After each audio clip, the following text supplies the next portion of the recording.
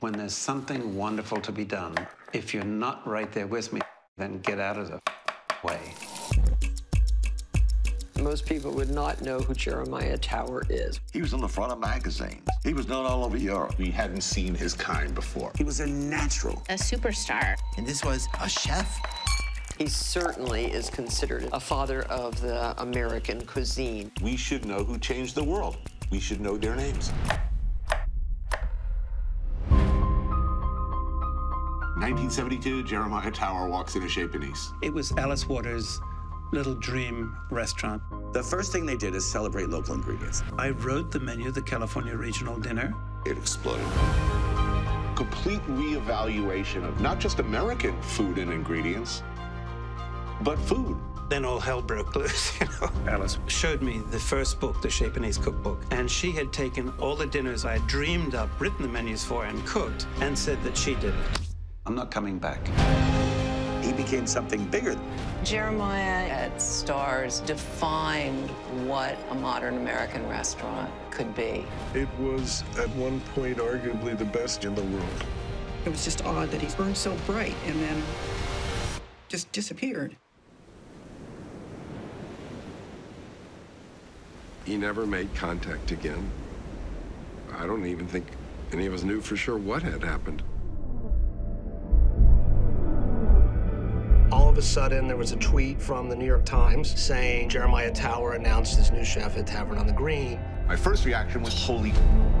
Here's a guy who's been out of the profession for 15 years. Just seemed like something you'd see in a movie. He's got ranks of critics waiting to ambush him. Look at that. That's inexcusable. He has no clue what he's doing. These look tired. They're horrible. There's clearly unfinished business. Do I think that it's going to be a home run?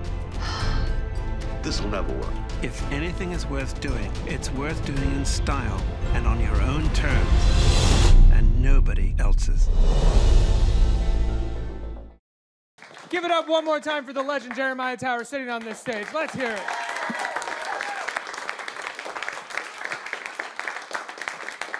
You know, even just in this trailer, there's the line that he had unfinished business. Jeremiah, did you feel like you had unfinished business when you set out making this documentary, or when you agreed to have a documentary be made about you? No, I was just reacting that I couldn't possibly say no to Anthony or Lydia. You know, as I said this morning, I mean, if the Iranian government couldn't say no to him, how could I? You know? That was it. No one says no to Anthony Bourdain. Yeah, I was just too terrified not, you know, to say no. Anthony, did it feel like a piece of unfinished business for you?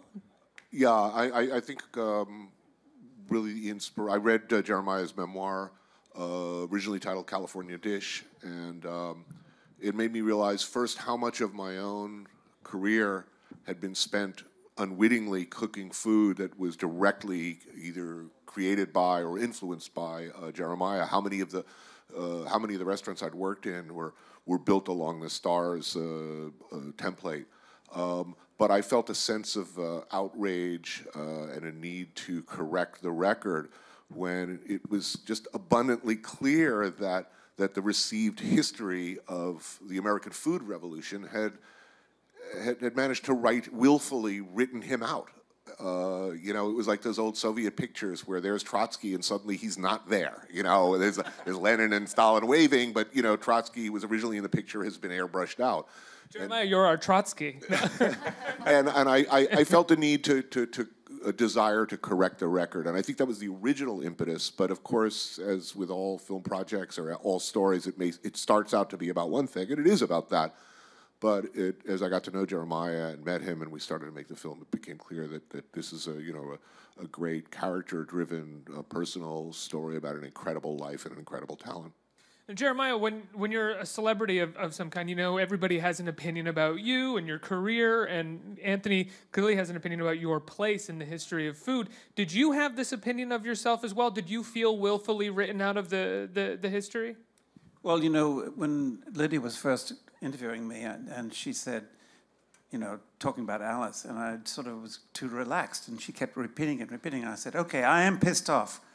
You know, I had to build myself up to it, because there's a certain point when you just forgive everything. I mean, when you get to my age, I mean, if you haven't relaxed about a lot of that stuff, there's something wrong. But after an hour with Lydia, I got really pissed off again, you know. Just reading any bad review that you could have ever gotten. Absolutely, in yeah. your face. So, but it was a very interesting thing because as we talked about it more and more, you know, and then I saw that, my career, in a completely different way. I mean, I'd never sort of inspected myself like that before, so it was fascinating. And it's made a great film.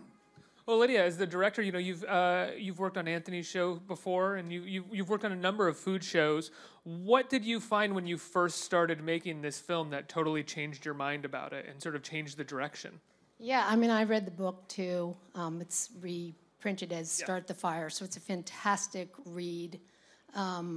He's a great writer, very tremendous anecdotes, and you know, I thought when I read the book it would be an interesting biopic about, you know, an important chef who had a great impact on the way we eat and where we eat in restaurants. But you know, when I met him and started interviewing him, I realized there was something actually deeper and more robust. It was really sort of a story about someone who had a tremendous artistic, you know, impulse and had to express that. And you know, I think like every great story, he's someone who has amazing things to be celebrated, and like every great hero, you know, tragic flaws that were somewhat part of his undoing. And I think that's what became. I think that's what became interesting. It was sort of beyond just a chef story. It was really the story of, you know, an artistic person. I think you know, Jeremiah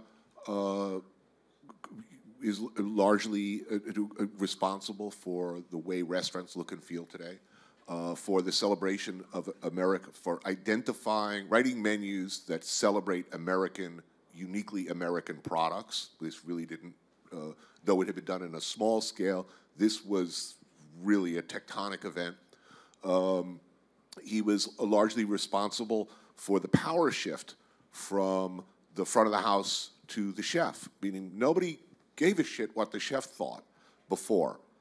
Chefs, if you imagined a chef, he was a servile European who looked like Chef Boyardee, and the last person you wanted to see in the dining room, and definitely the last person you wanted to ask for an opinion on what you should eat. You went in and you demanded what you wanted, and the chef's job was to do that.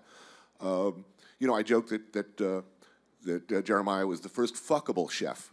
And there's a great clip in this. It's my favorite moment in the film is when Ruth Reichl describes Jeremiah entering the room, and she's, you know, practically panting.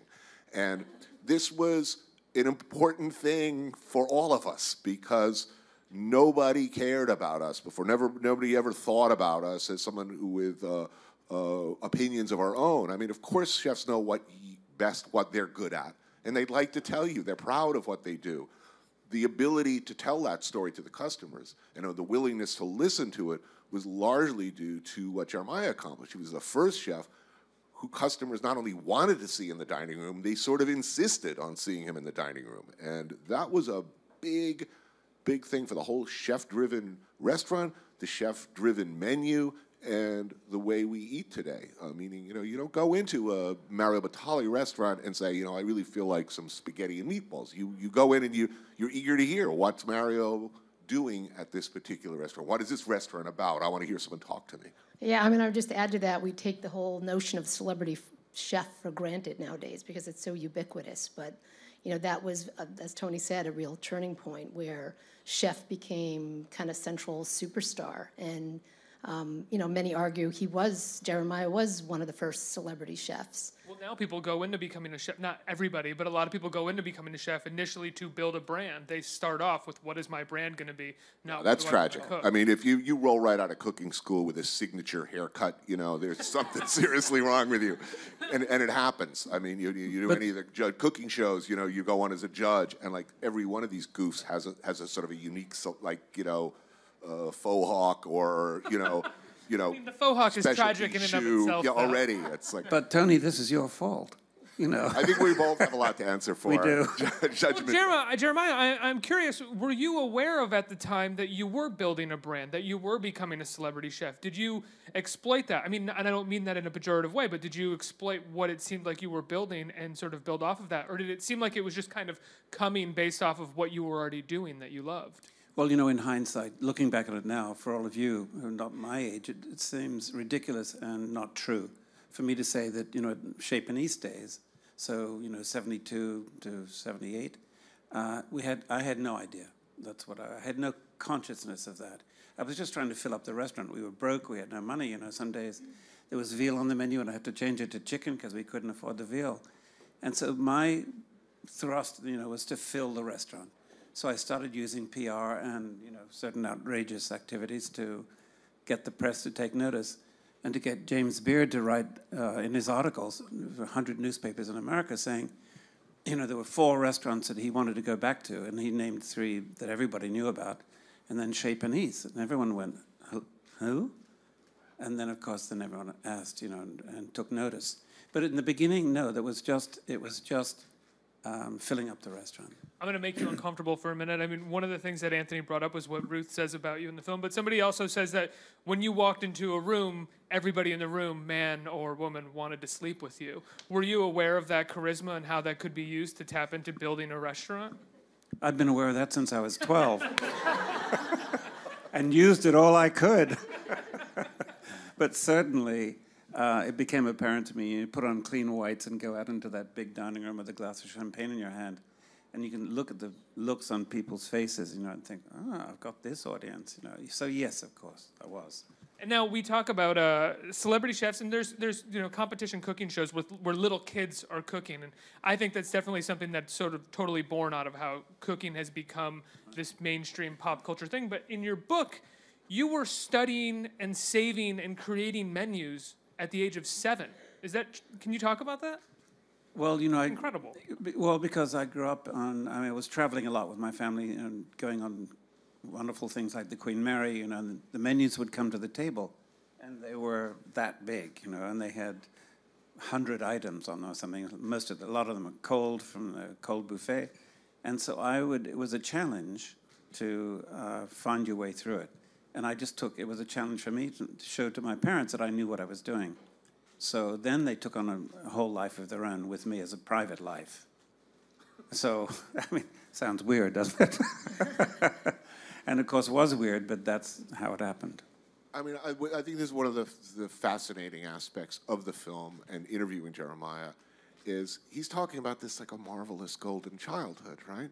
Looking at these menus. This was a young man, a boy, who, however comfortable financially, grew up alone, left on his own in these vast, empty luxury hotels that his parents often forgot he was even in, on ocean liners and you know, luxury cruises and empty hotels where his only companions were the waiters, the cooks, the hotel staff, and the menus, which he would read and imagine and dream, and it gave him this remarkable and really eerie ability to read particularly old menus from the 20s and earlier and imagine what the room was like and who might have been in the room, what they were wearing.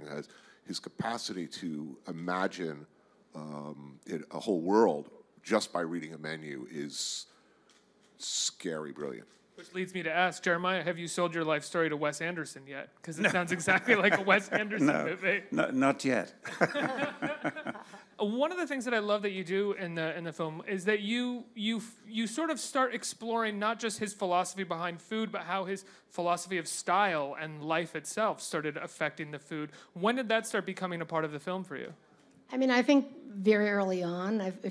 Originally the film was sort of broken down into 3 acts, which, you know, we explored the early childhood and then the Chez Panisse years and then Stars. And when you look at the early childhood, you realize that despite the moneyed neglect, you know, he was ensconced more often than not in pretty incredible experiences of travel and restaurants. And so that, you know, that was very much part of his formative years. And of course, that would impact, you know, his vision later on. I mean, he never studied cooking formally, never went to culinary school, never did anything formal in the kitchen, steps into Chez Panisse, And, what does he have readily at his fingertips? But, the books that he had read on cooking, Escoffier and Tocles, and then, of course, all of those experiences as a child. So it was important, I think, to kind of anchor the film in that sort of early childhood experience, because that's really what came to play, later on in his career. I fell in love with First Class at an early age. And First Class is not a bad model if you're trying to, get someplace and know what to do. So in the film, there's that amazing recreation of the consommé. Here I'm by myself on a big ocean liner crossing the Atlantic in winter. It's freezing bloody cold. And I'm on a deck chair because I needed the fresh air so I wouldn't throw up. And, a steward comes along with a blanket and wraps my legs in the blanket. My name is on the back of the deck chair. And he has a trolley with a big urn of hot consommé and a beautiful Limoges cup, it's all those, and they recreate that wonderfully in the film, because I can still remember that tinkle over there. Well, it's not a tinkle, it's that China, beautiful first-class China sound, pouring the consommé, and then drinking the consommé and thinking, oh, God, I'm not going to throw up. I am in love with First Class. And, go ahead, Anthony. When I first read the book and I started to think about what this thing might look like, I remember our earliest conversations, I'm thinking that sort of almost fetishism of fine hotel and restaurant linen, full silver service laid out, fine china, baccarat crystal, as a substitute for, your parents' love and attention.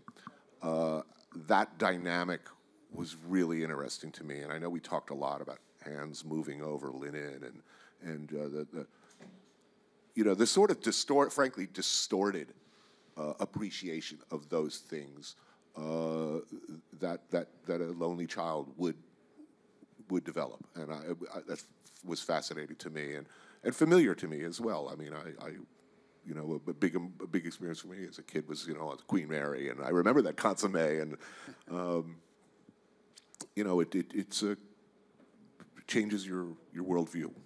Jeremiah, one of the most, I think, thrilling sequences of the film is when you sort of come out of semi-retirement and start working at a Tavern on the Green, and you try to do this incredible thing there, which is essentially sort of turn a tourist spot into a first-class spot, and you find it to be much harder than I think you thought it would be, and they kind of turn against you. I'm curious, do you regret that challenge at all, taking on that challenge? No, I mean, turning it around, using the metaphor of the Queen Mary, it was like trying to turn the Queen Mary around in a storm, and we almost got there before it veered off again. Do I regret it? No. I forget who it was, but somebody I read recently said that, your measure is the chances you take, the measure of your life, the chances you take. And I love that, And I have a fatal attraction for the slim chance, so... And that was definitely one of them, yeah. Was this the slimmest? This was about the slimmest, and I hadn't talked to Tony before. I took it on, otherwise I wouldn't have. Yeah, I would have said no chance. It's yeah. famously a chef killer. It's... if you've ever been, it's a great restaurant to bring your aunt or your grandmother from out of town. It's it's tourists only. No New Yorker would admit to going there unless you're taking your grandmother out and you don't want to see anybody because you can be sure you won't at Tavern on the Green. The volume alone is the sort of thing that breaks any chef. The sacrifices and the concessions you have to make to doing 700 meals a day. That's very, very, very tough. And the thought of somebody who's lived their whole life in pursuit of excellence and fabulousness and glamour and style and Tavern on the Green, those two things just did not go together for me. I would just add to that Tavern was never anticipated as part of the film because it happened actually quite late in the process. So, the film was actually veering towards a rough cut when, Jeremiah didn't tell me he took the job. He had already moved to New York City. The film was already finished. We thought we were, and then suddenly, it kind of, everyone was talking about it. It was a headline that he had taken the job, and at that point, I nearly wanted to choke him to death because I thought he's kind ruining the film. Really? You had to kind of know, though, because Tavern on the Green, as Anthony said, is sort of famously hard to turn around, that it was going to make for... No, Lydia totally, she'd call me every day. You know, first she said, what do I do now? I mean, we're going to have to make a whole other additional movie. And I said, don't worry, this will be over real quick. But she called me every day and said, no, but he's doing really well. The food is getting better. It's going to happen. It's coming together. I said, Lydia, it's going to be over any week. You know. Did you tell Jeremiah that? No. No, But I mean, I've known other chefs who took that gig. So, and I was intimately aware of the, you know, I've done volume, those kind of numbers, and you know, I know it does to the soul. It rolled out pretty much as I imagined it would. And these two guys, what did they do before? On the Green? First of all, I'm stubborn shop in Philadelphia. No. Let's not bash. Yeah, they're complete morons. It's an iconic restaurant. It's in the, you know. Allegedly. It's inept morons. No. My favorite part of the film is when you're recounting sitting in a meeting with them and you say to yourself, what am I doing listening to these fucking losers? And you throw everything away. I like the moment it said Jeremiah notices that they're not serving cocktail napkins with the cocktails. And as the waiter, well, do you have cocktail? You know, the waiter says, yeah, or the manager, right? The general manager. Yeah. Yes, we'll have to take that up at the next meeting in a few days. Is, well, do you have cocktail napkins on? Yes, we do. But whether or not to serve these said cocktail napkins with the cocktail was apparently something that needed to be discussed at some future date, rather than make sure they have fucking cocktail napkins.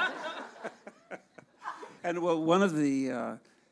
A week before the New York Times review, which was más o menos, as we say in Mexico, in other words, bloody awful, they had taken me out to dinner to get to know me and talk about the future of the food for the rest of the year. And the chef of the partnership said, is it true that lamb has both white and dark meat? And I thought he was joking, so I said, I mean, how could he be asking me that question? I thought he was joking, so I said, only if it has feathers. And they got really pissed off. So a week later, then we had this big meeting where they said, okay, the New York Times review had come out and it wasn't favorable. They said it was embarrassing to them because what would their children's, the parents of the other children when they took their kids to school think of them? And I'm thinking, we're about to add 350 seats to this restaurant for the summer season and you're worried about the opinion of the parents at school? And they said, well, we want to make the food, guarantee that the food will be perfect. And I thought, okay, white meat and lamb, they're going to guarantee the food is going to be perfect. I'm out of here. This is way too slim a chance for me. Anthony, you know, since you wrote your first book and you've gotten some shows, you know, and you've gotten a fair amount of popularity, a lot of popularity, I would say, and you've been able to build your own brand, whether intentional or not. I know it's a horrible word, and I apologize for using it. What is it like now to be able to use that, though, to sort of retell the story of Jeremiah Tower, like to sort of use it for good? Look, I don't have a brand. I am stumbling through life, taking advantage of certain opportunities that present themselves and ignoring other ones. I saw an opportunity to tell a story that I felt strongly about. There was something about Jeremiah's story that pressed my justice button in an evangelical way. Look, I'm one of those people, if I read a book that I really, really like, and I had the time, I would, you know, get a big stack of those books and go to like everybody's house that I knew, pound on the door, show them the book, and then make them read it in front of me. I feel that strongly about certain books and movies and records and stories. I'm annoying that way. Here I saw an opportunity to tell a story in a powerful visual way, and of course I knew who could, you know, make that happen. Lydia and creative partners at 0.0. So it felt like the right thing to do, a fun thing to do, a good thing to do, and one that would be creatively satisfying. Let's turn it over to the audience for some questions. Who has a question? Right here. Hi guys. I was wondering, like, for each of you, what you think maybe some of the more newer and upcoming chefs could take away or learn from the documentary. I can't think of like any chefs I want to mention by name in particular, but I would say that a lot of eyes around the world are looking at Mexico and reevaluating Mexican food and starting to realize that this is a lot older, deeper, way more nuanced and sophisticated cuisine than we might have realized previously, and maybe we're willing to actually pay the money that should be spent on. I mean, some of these sauces, some of those, the more complex moles, they're so labor intensive and use so many ingredients. I think that is a trend and a direction that I think is important. Not just looking at Mexican food, but reevaluating, re-examining how much it's worth. Because right now it's expected that Mexican food should be cheap. Not so.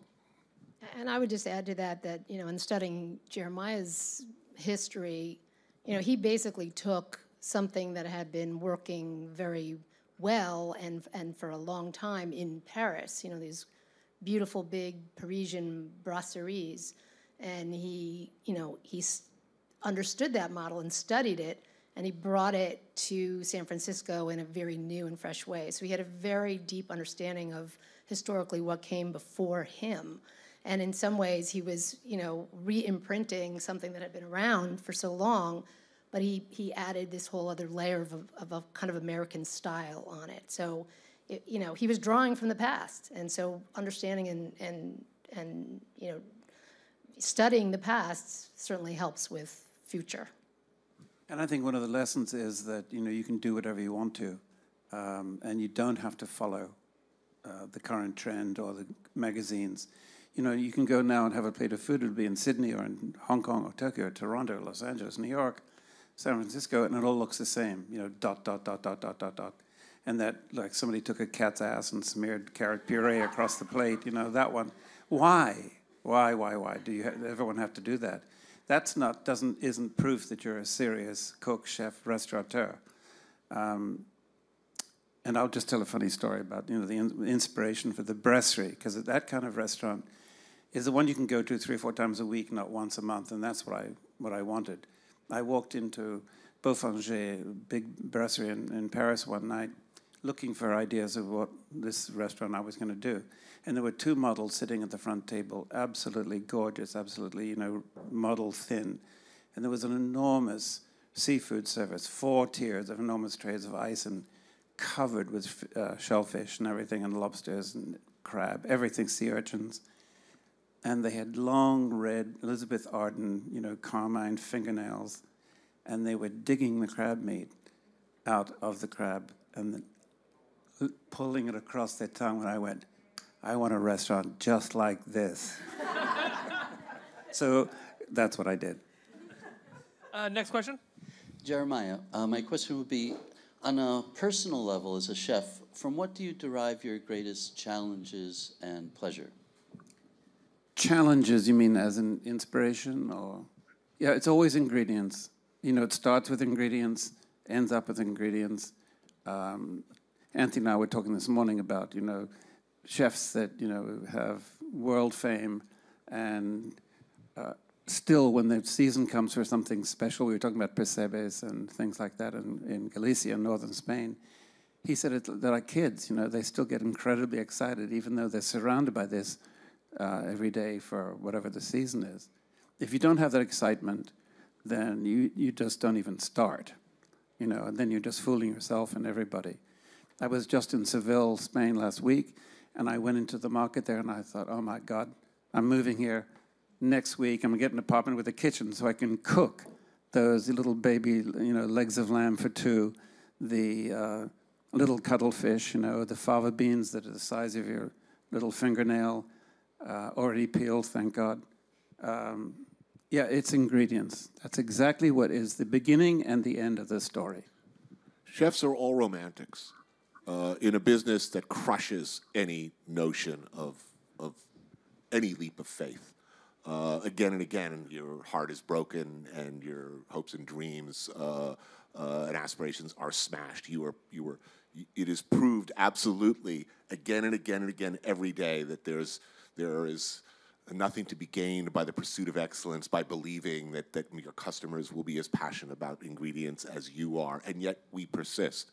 And one of the things we were talking about is, food porn for chefs. If you're hanging around with a bunch of chefs who've been cooking very sophisticated, expensive 3 Michelin star food for their whole careers, what food do they talk about always and get this sort of blissed out, glassy-eyed, yearning look? It's very, very, very simple things. Good bread, good butter, good salt. Those red prawns in in Italy in season. Simple stuff. A simply sauced pasta pomodoro. Bill Buford writes in Heat about how he noticed, jaded line cooks been cooking their whole lives. They all had something they kind of got off on. He'd catch them sort of just looking at the little leaves of thyme popping in hot olive oil in the pan. For a lot of chefs, bread never gets old. Bread goes in the oven ugly and nasty and tasting of nothing, and it comes out, wow, how'd that happen? So there's that belief in magic that I think we may try to suppress as chefs, but it creeps up on us just the same. What's yours? What's your thing that you see, like the bread going in the oven or the thyme popping in the pan? I get off on, there's that moment, like I cooked French food for most of my career, so I'm kind of late to Italian, but there's a moment, the pasta's cooked, or almost completely cooked. You've made completed your sauce in the pan, and there's that moment where you drag the pasta out of the water, into the sauce with a little bit of that starchy water in it, and you start to finish the pasta in that sauce. And there's this moment where the pasta takes in the sauce and sort of engorges in a very, the sexual metaphors are impossible to avoid. But why avoid them? It does it for me. It does it for me every time. I'll just stand back and I'll say, oh, look at that. Look at that. It's just fucking awesome. And it's a moment. It's almost like, well, as long as we're going that way, orgasm. I mean, it's the beginning. There's that moment when the pasta just does that little. It's a swelling of the membrane, an engorgement of the membrane. The water. Do you have something, or is that? I was just about talking of Italy. I mean, there was one of the great moments of revelation to me was, because. When I had starting at Chez Panisse, we had no money, so I had to go to this Italian restaurant where 5-course meal was, $4.50 or something. And there was always pasta with tomato sauce. Well, I mean, tomato sauce is always disgusting to me, and I just never understood what that was all about. And in The Godfather, where he's cooking it for 5 hours, horrible, horrible stuff. But I was taken by this company called Mastro Bourdain, who make wines out in Naples on the slopes of Vesuvius. And he went to his little house, and hanging up outside the kitchen door were tomato plants with the tomatoes still on them. And I thought, wow, that's, it must be a cook who lives here to put this sort of decoration. Instead of flowers, they've got tomato plants hanging around. And he said, oh, no. That's what a sun-dried tomato is. There was not the thing in the package at Whole Foods. It was this already perfect tomato which had been dried in the sun for 3 days, 4 days, just until the water starts to disappear. And then they make spaghetti, and they just throw the whole tomato in there and toss it around, or chop it up and toss it around, and that's spaghetti with tomato sauce. Is everyone engorged now? I think we have time for one more question. Who's got the microphone? Right there. Hi, this question is for Anthony. Being that you're always on the go and trying different cuisines internationally, I was just wondering, what is your exercise regimen? I do Brazilian Jiu-Jitsu every morning, so I basically travel from wherever I travel. I go to a gym, and somebody half my age tries to choke me unconscious, and I try really hard to stop that from. I try to stop that from happening. Guys, the film is wonderful. Jeremiah Tower, The Last Magnificent. How can people see it? It opens this Friday in New York and LA at the Sunshine Landmark. and then next week in San Francisco, and then it goes nationwide after that. So this Friday it premieres. And Jeremiah's book, Start the Fire, is on shelves now. People can pick it up, right? Yes. Yes. Highly recommend it. It was the impetus for the film, so it's a great read. Awesome. Guys, thank you so much for being here. Thank you. Thank you. Thank you.